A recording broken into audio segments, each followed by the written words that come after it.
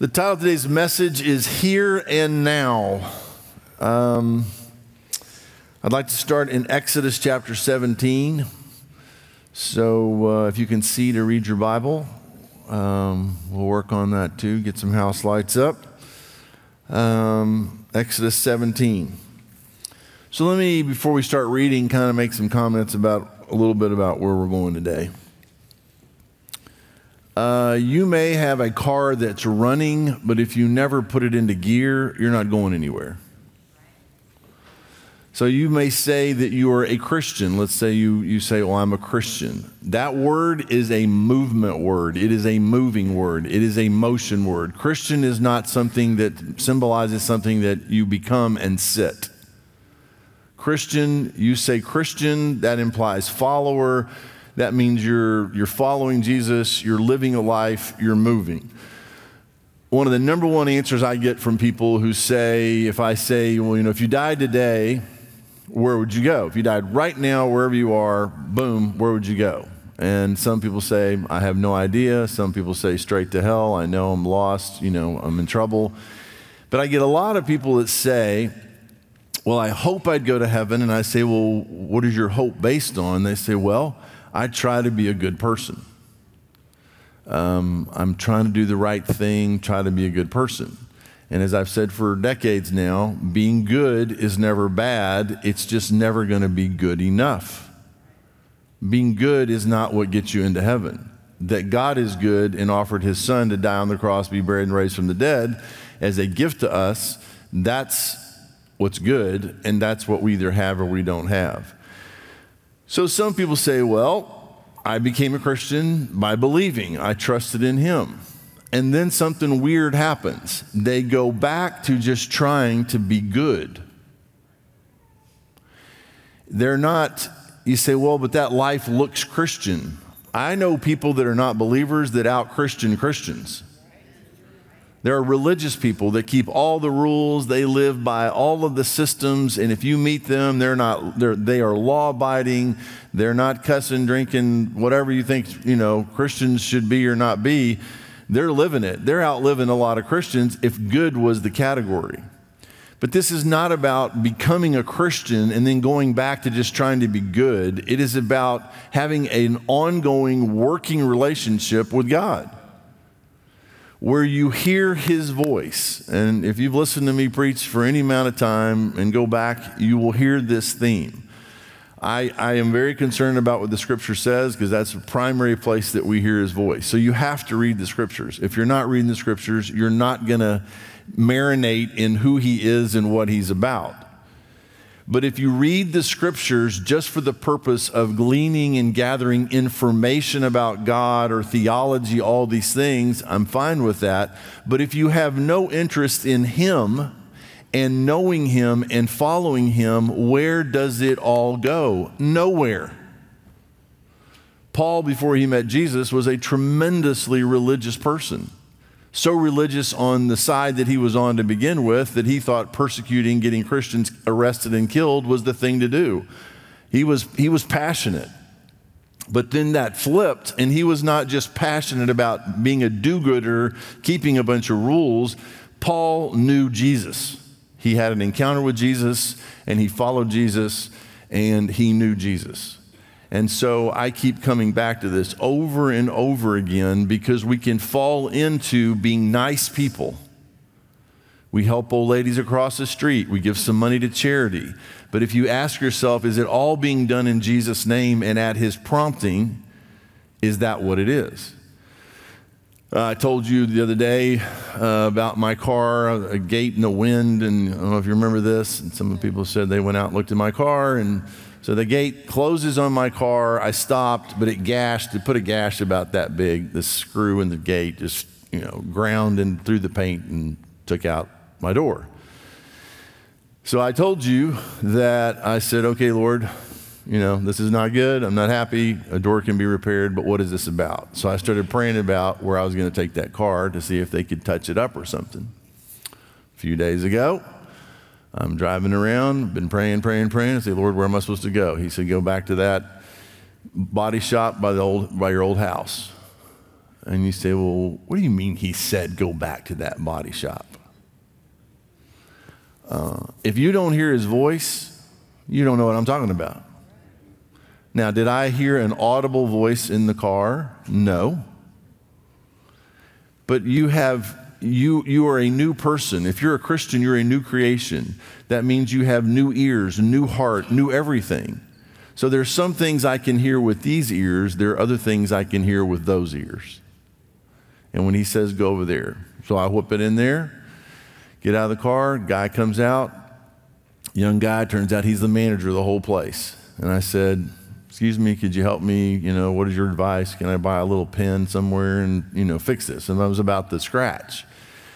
So he has one of the body shop guys whip me up a little bottle of black paint and comes out there himself. And I said, look, I'm not sure how to ask you this or say this, but this isn't about the scratch on my car. I said, my car got scratched, and whether you understand this or not, God sent me here, and I think you're the reason. And I said, this is all I said to him. Is there anything going on in your life where if someone were willing to pray for you, you would welcome that? And his eyes lit up. He said, my wife and I are trying to have a baby. And so I talked to him about that. And then I got into whether he was a Christian. Turns out he was. And that his grandfather or somebody had been a pastor and he had been out of church and, everything just gone. He'd just been out there. And I said, so let me explain this to you. I said, I don't end up places randomly. Sometimes maybe, but I'm trying to do what God wants me to do and go where he sends me. I said, so the same God who created the universe sent me to you. That's how much he values you. That's how much he cares about you and knows you're alive. And if he started something in you, he's going to finish it. And I'm here to encourage you in that regard. Now, that's a great day. Now, my car's still jank, scratched up. He touched it up and you can't see it. Old people don't know it's there. So,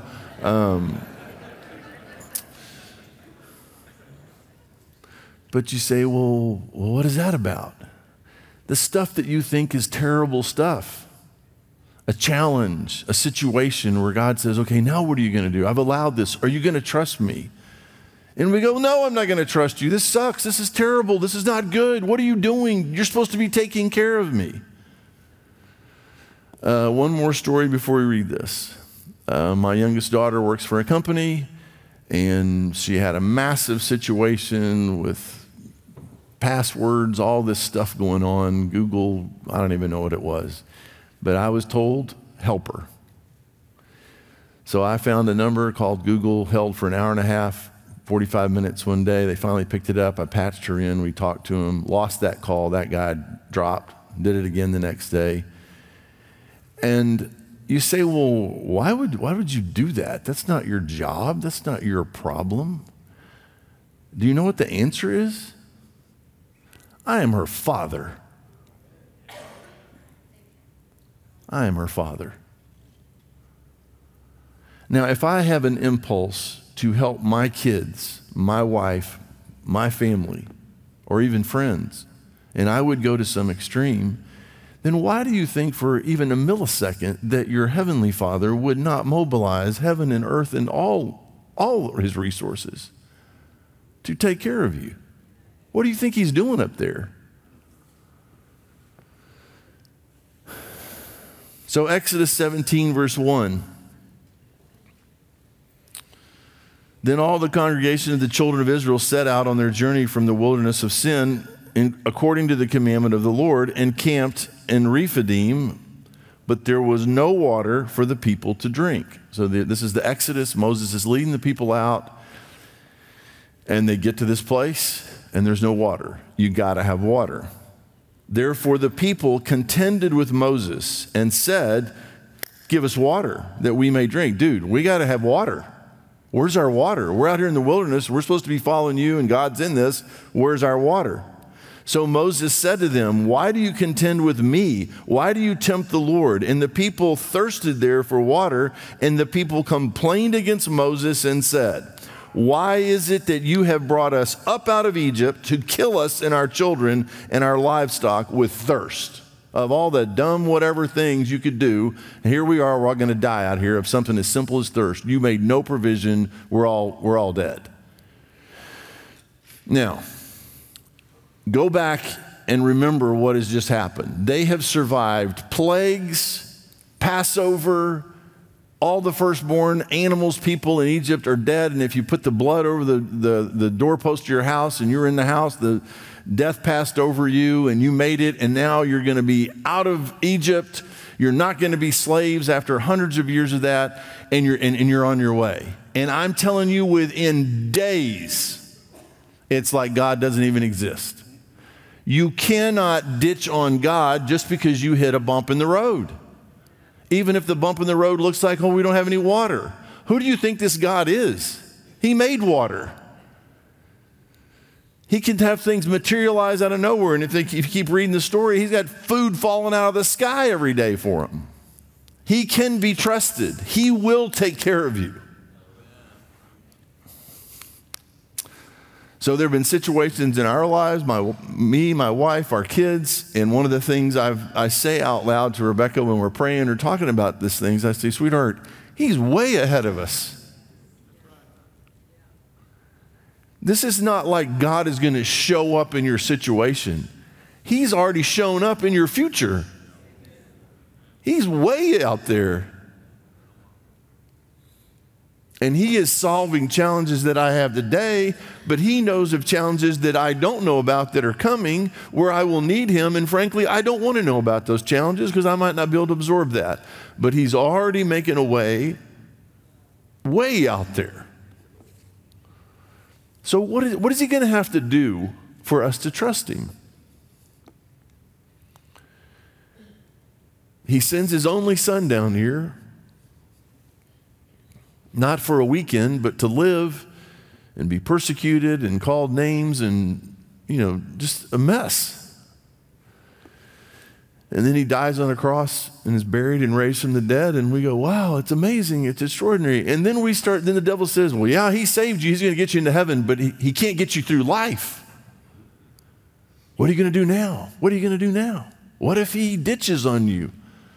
You got no ditch verses. You got no ditch verses. He's not going to ditch.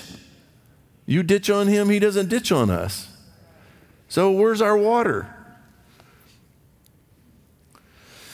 Verse 4, so Moses cried out to the Lord, saying, what shall I do with this people? They're almost ready to stone me. And the Lord said to Moses, go on before the people and take with you some of the elders of Israel. Also take in your hand your rod with which you struck the river, and go. Behold, I will stand before you there on the rock in Horeb. So he told him a specific place to go. And you shall strike the rock, and water will come out of it, that the people may drink. Now you say, well, there's the answer. It ain't over. Now you got to be willing to hit a rock with a rod, like that's going to do something. That's crazy stuff. Well, what if I hit the rock and nothing happens? I'm going to look like stupid. You're going to look really stupid if there was water there the whole time and you didn't hit the rock.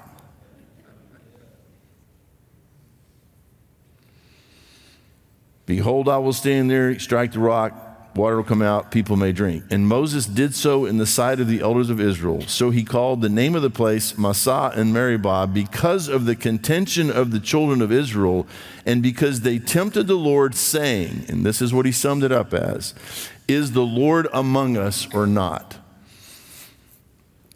If you're a Christian, the question is never, is the Lord among us, because he lives in you. He cannot not be in you if you're a Christian. Now, if you're not a Christian, you have God everywhere around you except in you. That's why life is so empty and you're so desperate. You feel so lost because you don't have him not just with you, but in you. You've got to get him in you. In the same way you can be surrounded by oxygen. If you don't have it in you, you will die. You can be surrounded by water. If you don't get it in you, you will die. Surrounded by food. If you don't get it in you, you will die. And it's the same way with Jesus. If you don't have him in you, you will die, and spiritually you'll be dead forever in a real hell. Go to Numbers chapter 14.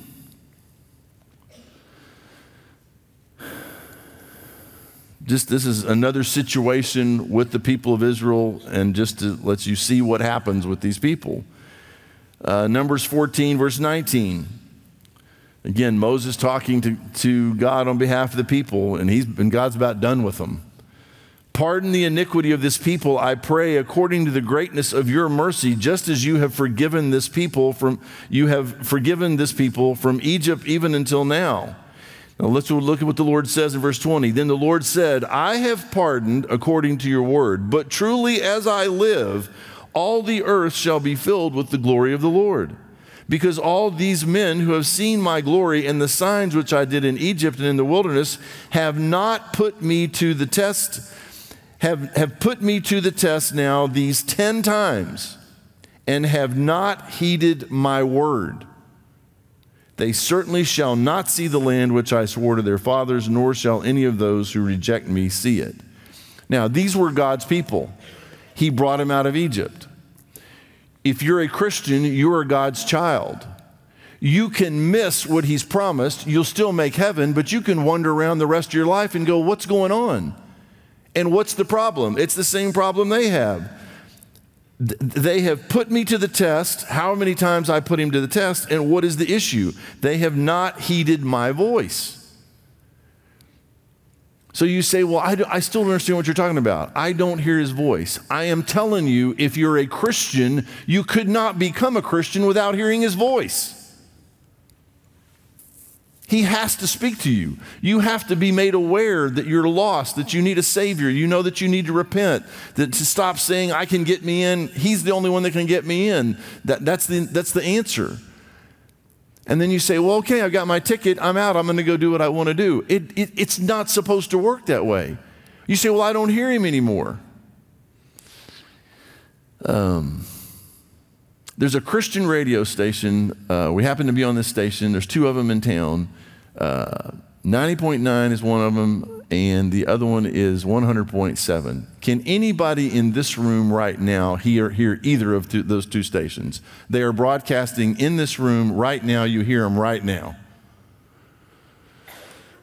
Do you know why you don't hear them? You don't have a receiver on, tuned to that station.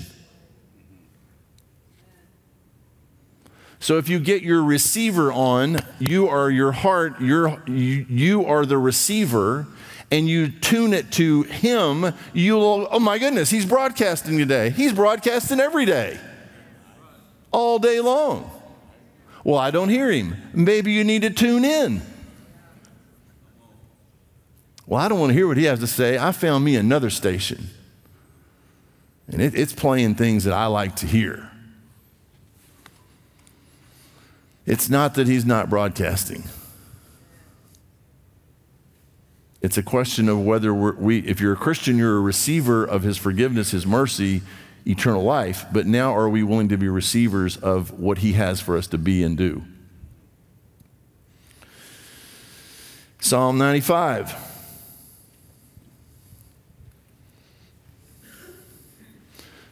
Now, if you hadn't figured this out by now, I read you a ton of scripture. I am not one of these preachers that picks a word and then dissects it for 45 minutes, and for the dyslexic people, what it means backwards. I'm like, what? I'm not saying it's not a thing and it's not okay. I get it. I am trying to get you to hear scripture and go, oh my goodness, that spoke to me. What else is in here? I can only give you so much in a few minutes, but you can spend your whole week. Here's an interesting thing if you don't have this on your phone. If your phone is set to do this, it will occasionally alert you to screen time hours or minutes. Does everyone know what I'm speaking about? Set you something on scripture time.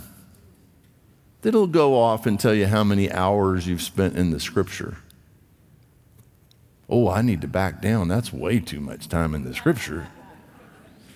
It shows I've been on TikTok for 9 hours this week.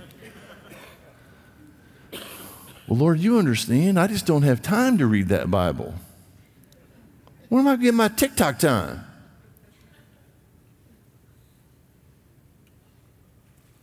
And then you wonder why you have a TikTok life.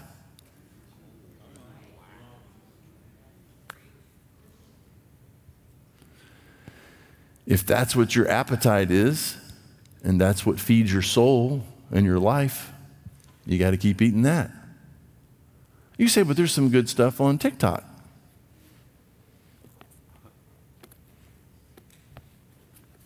Some good stuff in here too.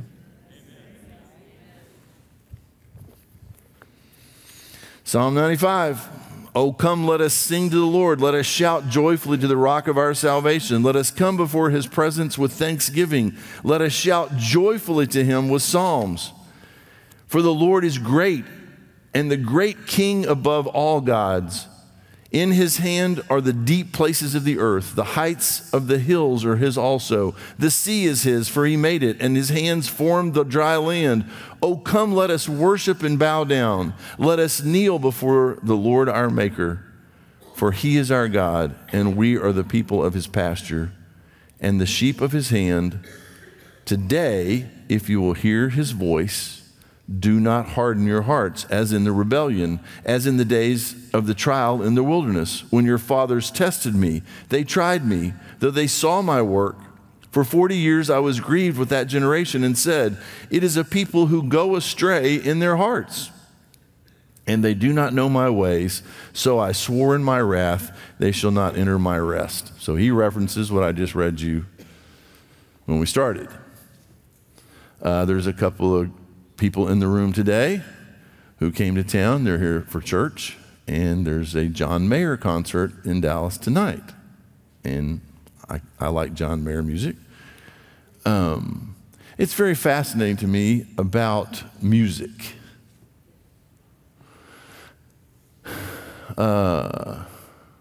If you offered somebody Elton John tickets, there's not many people going to turn that down. And you don't have many people going, oh, when is Elton ever going to shut up? My goodness. Elton, we've been doing this for 2 hours. And then he sings his last song, and they get up and try to scream some more to get Elton to come back out and do another one. Not much encore at church. Man, is this ever going to end? I'm getting hungry. Oh, they start early. They got all that music. You know, I don't need all that music. I hate to tell you folks, and I know this is not going to go over big, and I'll lose some more people. Unless you got some medical issue, you show where your heart is by how much time you can spend with the family. You're going to drive all the way down here, and you can't spend a few more minutes singing some songs and fellowshipping. I just don't get it. I'd start earlier than we start. Then we'd have more time to just chill and maybe allow for an encore. Well, I got to get out of here. Where are you going to go? Well, I got to go eat. Bring snacks.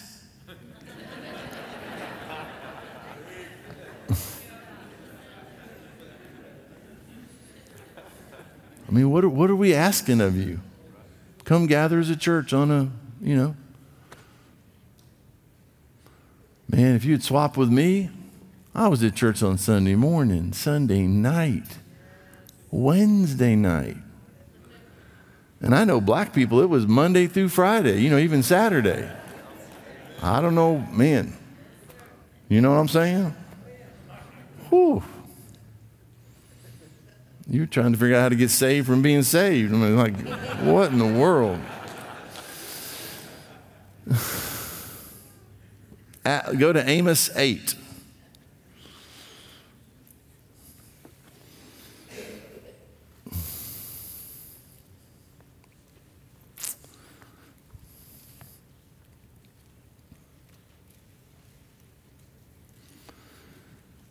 Amos 8, verse 11. Behold, the days are coming, says the Lord God. And look what he describes at that point in time. that I will send a famine on the land. And you say, oh, there's not going to be food. Look at kind of famine.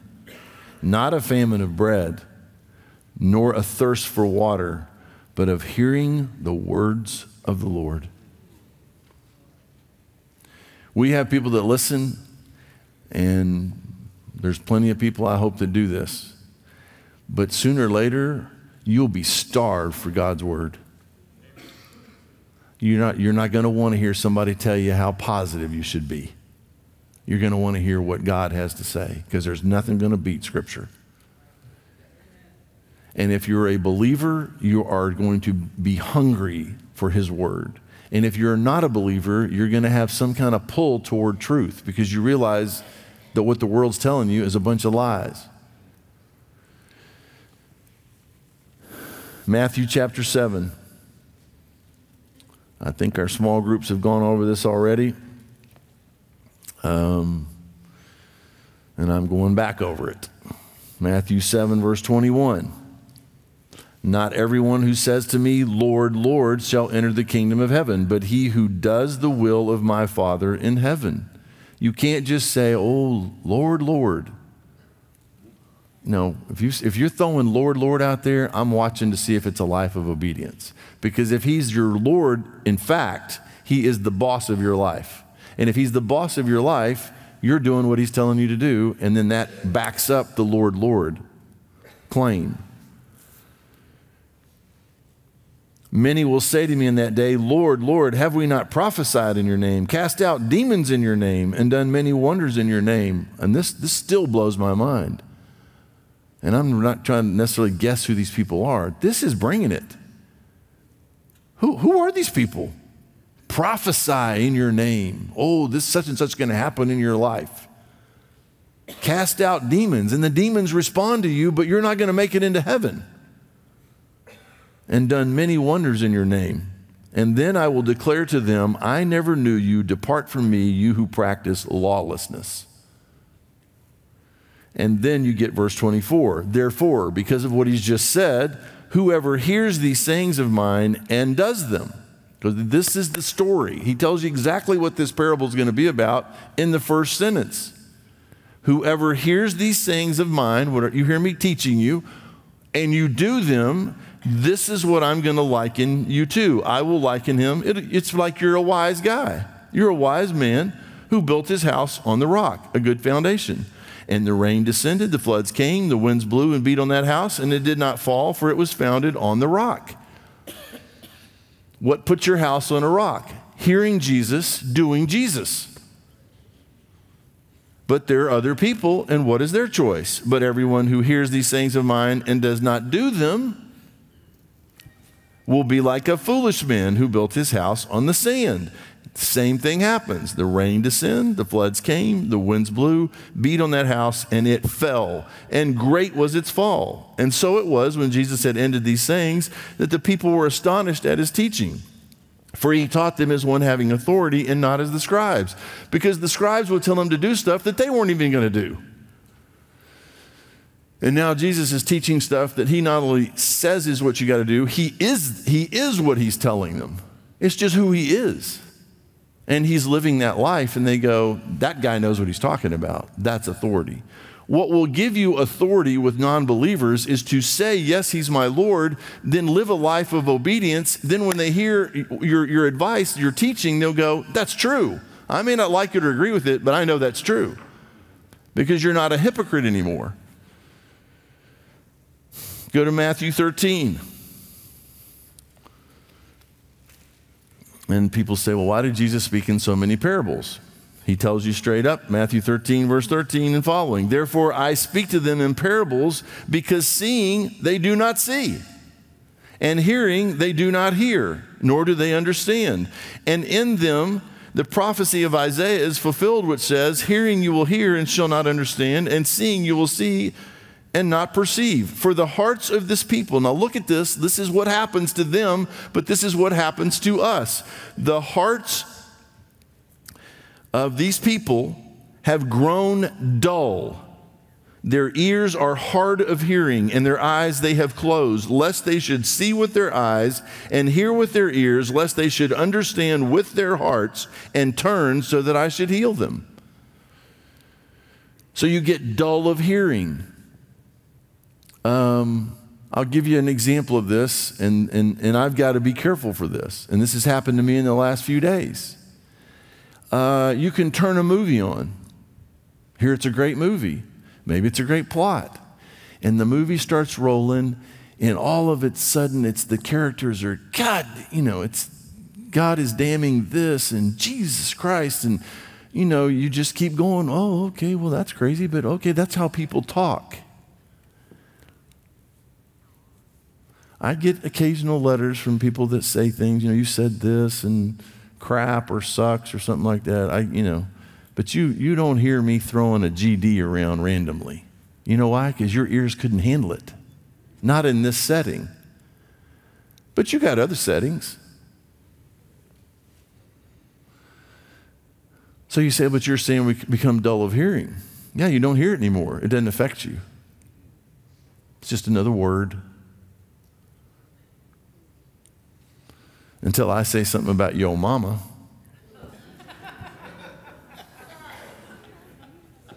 Right? Yo mama's so ugly, she's got to sneak up. If I come up and say that to you, now we got to fight. Oh, you're going to defend your mama? What about yo Jesus? Well, but you're taking it to extremes. It's not like, we can never watch a movie again. There's always TikTok. Right?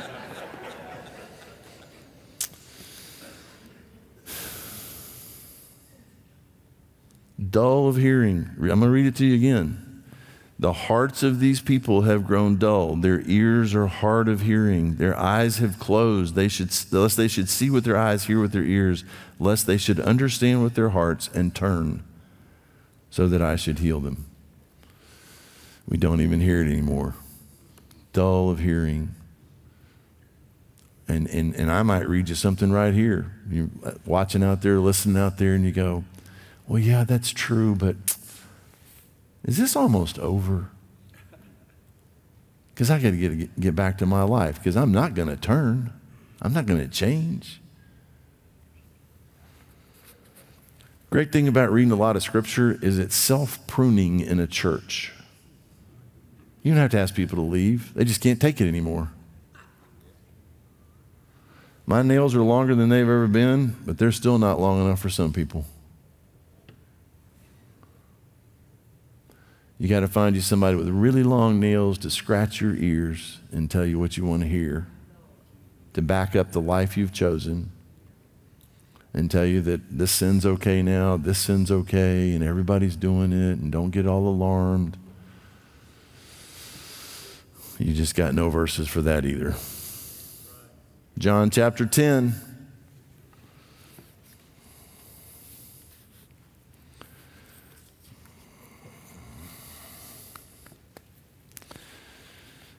And I've read you this one. It's pretty simple. Verse 27. I'm not going to read you the whole chapter.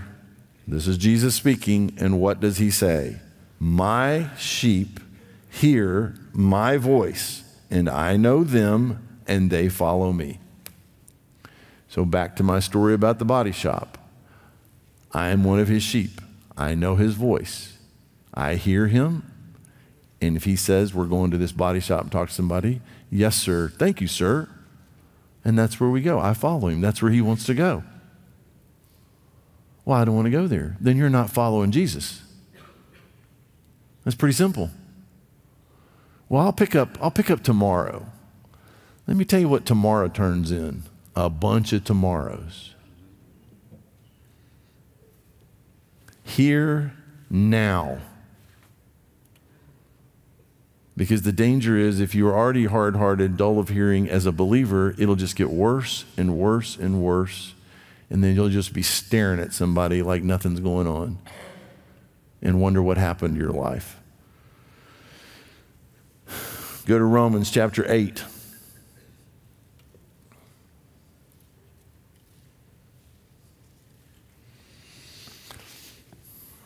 Romans 8:11. But if the Spirit of him who raised Jesus from the dead dwells in you, he who raised Christ from the dead will also give life to your mortal bodies through his Spirit who dwells in you. Therefore, brethren, to Christians, we are debtors not to the flesh to live according to the flesh. For if you live according to the flesh, you will die. But if by the Spirit you put to death the deeds of the flesh, you will live. For as many as are led by the Spirit of God, these are the sons of God. So the question is, are you led every day by the Spirit of God? That's part of the proof that you are his child. You say, well, dude, I'm saved. What do you want from me? I'm not telling you I want anything from you. I'm telling you what he wants from you. He wants to lead your whole life. Not just Savior, he wants to be Lord, the boss of you. I've already talked to parents today. How's it going? Oh, having trouble with my kid. And you know what the number one trouble is? Usually, they don't want to do what you're asking them to do. How hard could this be? I'm not trying to ruin your life. You think I am. All I'm asking is, could you help with the dishes? Could you clean your room? Could you, do your homework? This is what we're going to do. Oh, you can't tell me what to do? And we get all upset with our kids. Why don't you ask God if that's how he feels every once in a while? You hate it in your kids, and that's who we end up being. And there may be a direct correlation to a person who will not follow Jesus, who's a believer, and the kids rebelling against that because they're like, you're claiming to be all that, and you won't even do what God tells you to do, and now you're trying to get me to do what you want me to do. You can't even obey, and you want me to. Show your kids how to follow somebody and do what they say to do, and it might be easier for them to follow you. Instead of this hypocrisy of, oh, you should obey me. I'm like, yeah, Mom, you don't obey God.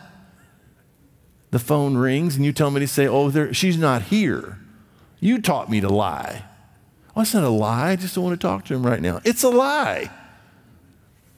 Pick up the phone and say, hey, I don't want to talk to you right now, and hang up on him. That's the truth.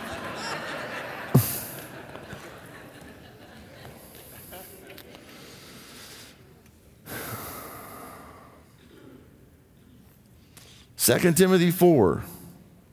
I'm almost done. 2-minute warning. 2 Timothy 4. And this is the danger. And this is Paul writing to one kid, Timothy, saying, I charge you therefore before God and the Lord Jesus, who will judge the living and the dead at his appearing in his kingdom, preach the word, be ready in season and out of season, convince, rebuke, exhort with all longsuffering and teaching. For the time will come when they will not endure sound doctrine, but according to their own desires, because they have itching ears, they will heap up for themselves teachers, and they will turn their ears away from the truth and be turned aside to fables. Now, this is probably, you're not going to like this example, but here's one of the big ones going on right now. Churches putting rainbow flags up out in front, and everybody's welcome. Right? Why don't you put flags with bars on them and say all criminals are welcome too? Man, let's just tell you, everybody, of course everybody's welcome here. But now these churches have said, well, but we're going to have elders, gay elders, and this and that. They've lost their minds. And if you don't have the guts to spit that out, you're cruising down, you're drifting. You're gone. Oh, I don't like the way you're a hater. I'm not a hater. I'm just not backing off the book. It ain't changing.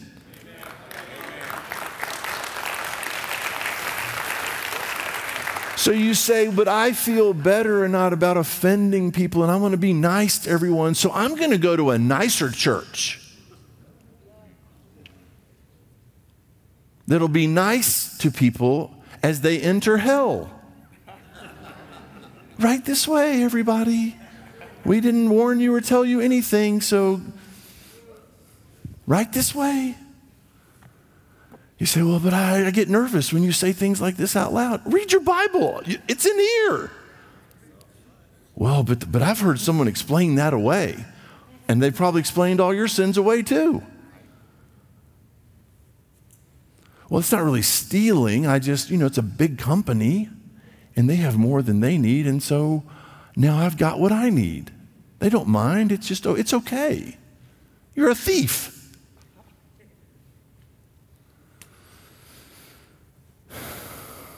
Yeah, I can tell you, I'm too old to be nervous about this anymore. So we may clear the place out. I'm going out in the book. That's just how I'm going out. And you say, well, you hate gay people. I don't hate anybody. I'm just telling you, your sin ain't going to get you into heaven. Only Jesus is going to get you into heaven. And you can't get him unless you choose to repent and say, you know. So pick your poison, whatever your sin is. You got to call it what it is, because you can't deal with something that's not sin. Well, I just have a problem, or it's not a problem.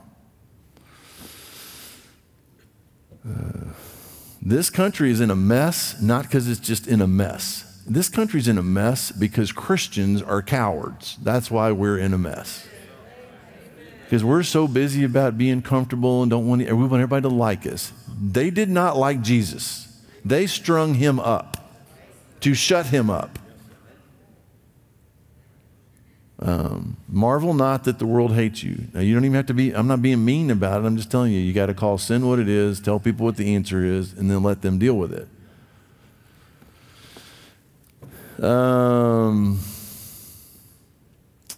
Read Hebrews 2 with me really quick. Look at verse 1, and I'm reading you some really subtle verses. If you read your Bible, you'll see these things. Not so subtle, really. Hebrews 2:1. Therefore, we must give the most earnest heed to the things we have heard, lest we drift away. You have to pick a course, stay the course, because you can be off by 1 degree and miles down the road be off by miles. Give more earnest heed to the things we have heard, lest we drift away. Hebrews chapter 3. And this is going back over to where we started with the water situation. Verse 7, therefore, as the Holy Spirit says, today, if you will hear his voice, do not harden your hearts as in the rebellion in the day of trial in the wilderness. So now he's bringing that up. Where your fathers tested me, tried me, and saw my works 40 years. Therefore I was angry with that generation and said, they always go astray in their heart, and they have not known my ways. So I swore in my wrath that they should not enter my rest. And in that case, it was the promised land. Beware, brethren, written to Christians, lest there be in any of you an evil heart of unbelief in departing from the living God. But exhort one another daily while it is called today, lest any of you be hardened through the deceitfulness of sin. Sin will harden your heart. For we have become partakers of Christ if we hold the beginning of our confidence steadfast to the end. While it is said, today, here, now. Today, if you will hear his voice, do not harden your hearts as in the rebellion. For who, having heard, rebelled? Indeed, was it not all who came out of Egypt, led by Moses? Now with whom was he angry 40 years? Was it not with those who sinned, whose corpses fell in the wilderness? And to whom did he swear that he would not enter his rest? But to those who did not obey. So we see that he could not enter in because of unbelief. Why do we not obey? Well, we have a will. We don't want to do what God wants us to do. And we believe that our way is better than his way. That's unbelief. Or you go to God and say, okay, I trust you. I will follow you. I will do what you say. And this is nothing about keeping a bunch of rules. Forget the rule thing. This is about having a relationship with God and saying, look, I don't know what's best for me. I've proven that with most of my life. You love me. You go to bat for me. You sent your son for me. I know I can trust you. What do you want me to do? Okay, we're going to do this today. Oh, that sounds terrible. Why'd you let that happen to me? I got a reason. Trust me. Okay, I trust you. I thank you for this situation. Now use it. And Joseph gets cancer and he's on a mission trip down to MD Anderson all the time. And he's excited about going down there, not just for his treatment, because God uses him down there with a bunch of other people who got cancer. And so he's not, oh my, this sucks and God's being evil. He hates me. And no attitude about that. He realizes God has allowed something in his life and he's saying, okay, Lord, use me. And part of the tragedy of this for me is you have no idea on the life that you're missing out on and if you don't engage with him.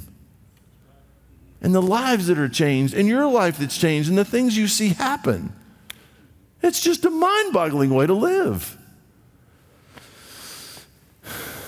James 1, two more passages and then we're done. James 1.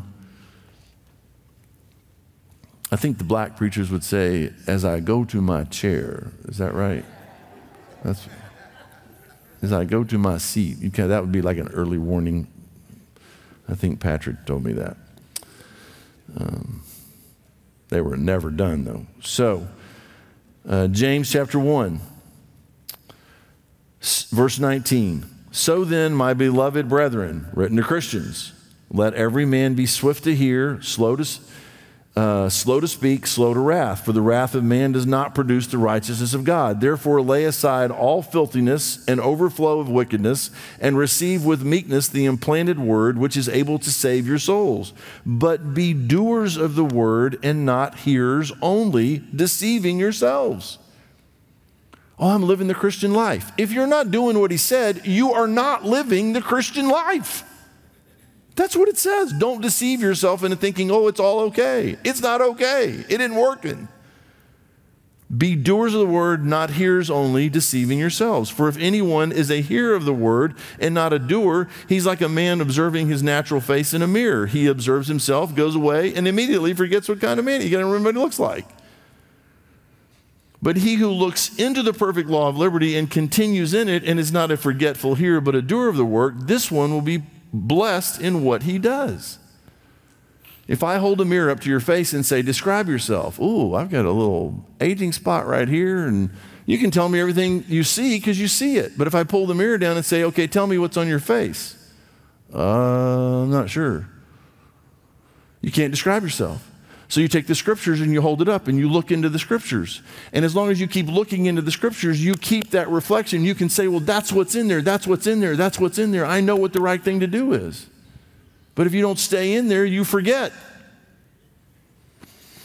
Last one, 1 Peter 3. I'm even making the babies mad. That's terrible. Terrible. Terrible. That's terrible. 1 Peter 3, last one, here we go. Verse 8, finally, all of you be of one mind, having compassion for one another, love as brothers, be tenderhearted, be courteous, not returning evil for evil or reviling for reviling, but on the contrary, blessing, knowing that you were called to this, that you may inherit a blessing. For he who would love life and see good days, let him refrain his tongue from evil and his lips from speaking deceit. Let him turn away from evil and do good. Let him speak peace and pursue it. For the eyes of the Lord are on the righteous, and his ears are open to their prayers. But the face of the Lord is against those who do evil. Any questions? So here's the dilemma. You listened, you watched, you showed up. So what? So what? If you have no intention of doing anything with what you heard, so what? What are you going to do? What is the Holy Spirit saying to you? This has got to change. You tune it in, receivers on, tune it in, say, okay, Lord, what are you telling me? Now, I'm telling you this from personal experience. The first thing he's going to bring to mind is the last thing he brought to mind. Because that's where you left off. And when you went stick in the mud, hardened your heart, shut down, it was because God said, okay, we got to work on this area. And you said, oh, we ain't working on that. You can't have that. He's like, okay, I'll be here when you get back because I got to ride in you. And so you say, okay, Lord, I don't want to have a hard heart. I don't want to drift away. What do you want me to do? Oh, okay, well, let's go back where we left off. This. Well, I don't want to deal with that. Well, then we're just back where we started. You got to yield. Well, I don't want to yield on that. You're not going to get to the next thing till you yield on the thing. It's one of the reasons why baptism is so huge, for instance. People say, I'm a Christian. He says, okay, let's get baptized. Oh, no, I don't want to do that yet. And it's an all stop.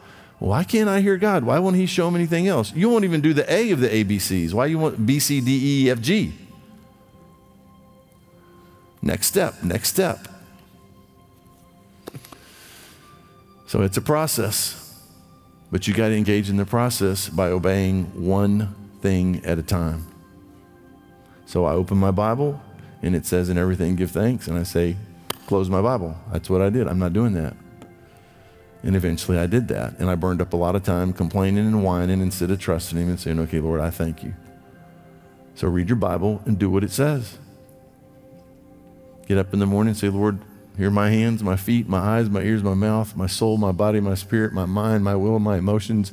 I yield myself to you, a living sacrifice, wholly acceptable. Use me. Put me on and go live your life today.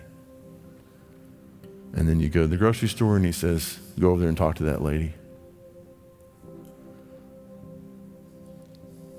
At first you're going to go, oh my gosh, I'm about to lose my mind. I'm going to look like an idiot. Once you get going and you realize he's way ahead of you, it won't be so hard. You'll be upset when you said no because you don't know what you missed.